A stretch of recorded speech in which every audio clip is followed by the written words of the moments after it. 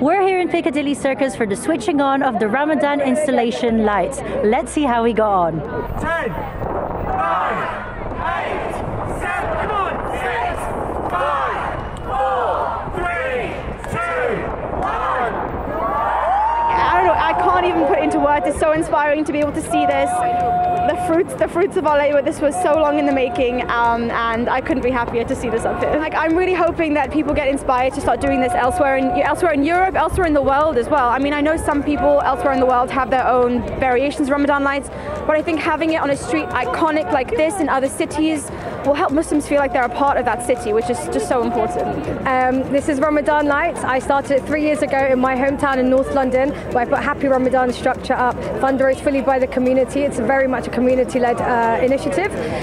Wanted to just do it on a bigger scale, and had dreams and ambitions of doing it in Regent Street and Oxford Street and Coventry Street and Piccadilly and all around London, and hopefully taking it nationally and then going global.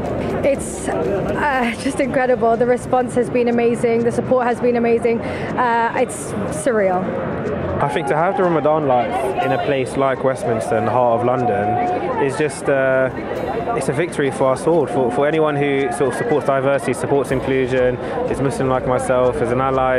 It's just, I don't know, the best way to put it is it's a great achievement, and we're really happy to have it in Westminster because there's no other place to have it, to be honest with you.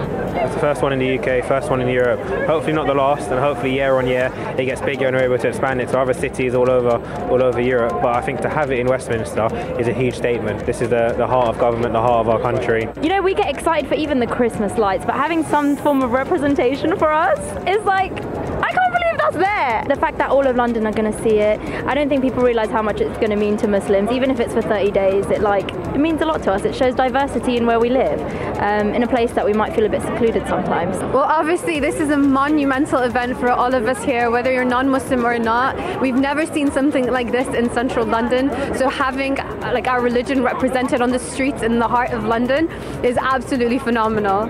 I mean, I feel like I'm floating right now. There's so many people, and it's been such an overwhelming response, but such a beautiful response. I mean, everyone's come here to support family, friends, influencers, the mayor. I mean, everyone's come here together, and it's just such a beautiful moment and such a great way to start Ramadan.